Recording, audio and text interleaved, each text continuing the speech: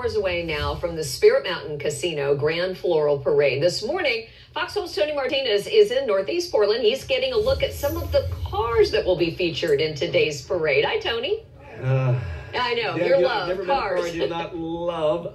Yeah, and with such an iconic look in a parade is the dignitary seated on the back of a convertible. We got some of the newer ones there. We've got a Thunderbird there, a beautiful old vintage Jag Eldorado, a brand new BMW. Looks great. But my heart always goes out to the vintage cars, and this MG is just gorgeous. It belongs to Rich King. Rich, tell me a little bit about what we're looking at here. And what are the vital stats on this? So this is a 1952 MGTD.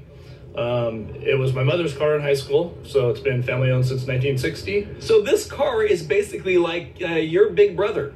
Yeah, basically, I grew up with this car. So is that amazing to you to see it today? Because it's in such beautiful condition. Was it always this pristine? No, not. It didn't run until like 2003. So, and it broke down in 1965. So it did a lot of sitting.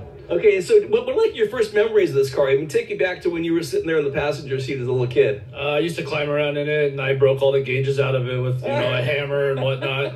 So I ended up paying for that later. As I restored it. So. Yeah. But I mean, what a testament to your family legacy to have this looking, so beautiful these days. And in the parade today, you're going to be carrying the person who is going to be portraying the former mayor of Portland back in, I believe it was 1907.